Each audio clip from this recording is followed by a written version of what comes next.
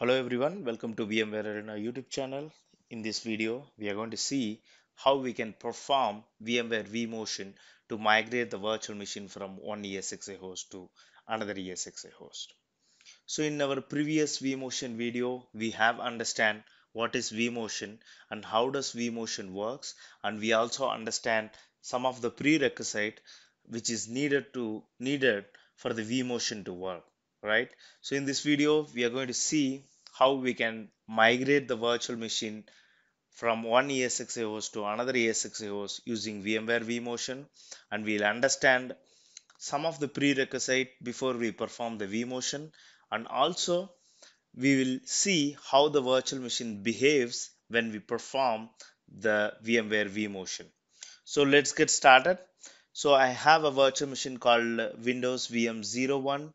So one of the prerequisite is so other ESXi hosts should also have access to the same data store where virtual machine is storing. So I have a IS data store which is mounted, which is connected to both my ESXi host, which is my ESXi 01 and 02.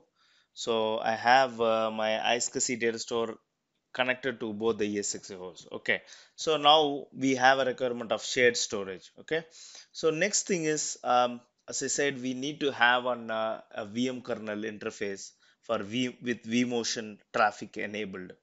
So in the previous video, I have shown how to create a VM kernel adapter and enable the vMotion traffic on it. So if you didn't watch this video, I'll just put the video in the iCard. You can watch it to understand how to create a vMotion VM kernel interfaces. So we should have the vMotion VM kernel interface on both the ESXi host, and both should be reachable via the network. Okay, and the next thing is the port group requirement. So when you go to the virtual machine, so the virtual machine should connect to one of the port group to reach to the external network. So I have this virtual machine which is connected to the port group called demo PG. This particular, so the the virtual machine is running on ESXi 01. So I should have the same port group created on both the ESXi host network. Okay, so let's validate that. So I clicked on ESXi 01. Let's go to configure and virtual switches. I can see the demo PG is created, and under the vSwitch 0, I should have the same exact port group should be created on my another host as well, so that when the virtual machine getting migrated to the another ESXi host, my virtual machine will continue to available in the network, and there will be no downtime to the virtual machine and application running on it. Okay, so this is a virtual machine, and IP address of the virtual machine is 192.168.0.231. Let's uh, connect to the virtual machine. So host name is VM01. Let's validate the IP configuration, which is 192.168.231. Yeah, so this is the VM.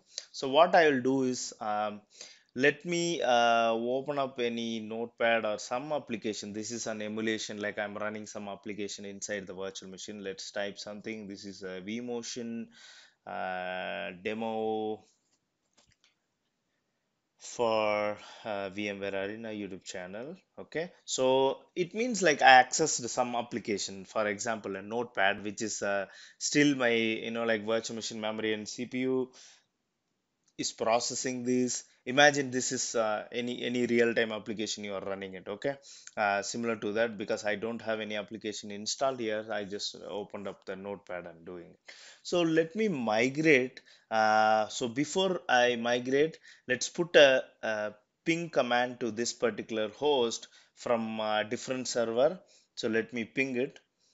Let's put a continuous ping 192.168.0.231 hyphen c, sorry, hyphen t will be a continuous ping.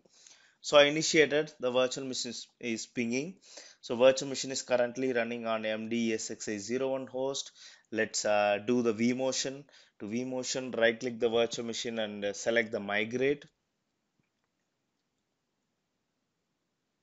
So first option, change compute resource only.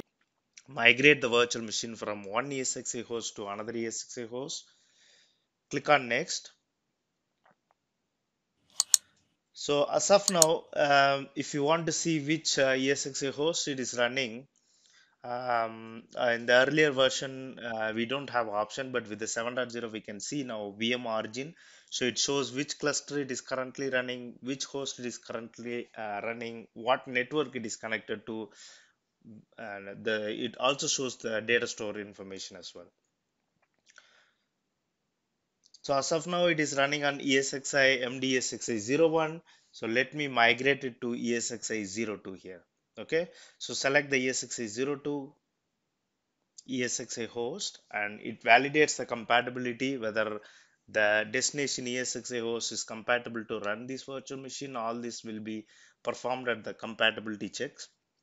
So it will show the green check mark. So my compatibility is good. Click on next. So we have to select the port group. So I have a similar port group which is created on another ESXi host as well. So the compatibility checks is succeed at this stage as well. Click on next. So we have a two priority. One is migrate the virtual machine with high priority, so it provides more CPU scheduling for this particular operation, or you can give a normal vMotion priority, so that the high priority will be given to the high priority migrations. Let's click on next. So again, I'm validating. So currently virtual machine in MDESXi 01. So I'm migrating it to MDESXi 02, which is on a second ESXi host. Click on finish. So my migration will start. So relocate virtual machine task. You can notice the migration will start. You see the virtual machine ping is going. There will be one ping which has more latency. After that it is back to normal. In some cases, if it is a bigger virtual machine, you may see one request dropped out, but you will not see any impact to the application which is running in the virtual machine. So one request timeout is absolutely fine for the virtual machines and any application which is running. So let me open up the console. My notepad and whatever typed is continuously run. There is no impact to the virtual machine. So everything is up and running. I don't even see a one request timeout. In this case, maybe in production you see one. So this is the magic of VMware vMotion, which helps us to migrate the virtual machine from one ESXi host to other ESXi host without any downtime. I hope this is informative for you. Please do subscribe to the VMware Arena channel and click the bell icon to get the notification. Thank you so much. Bye bye.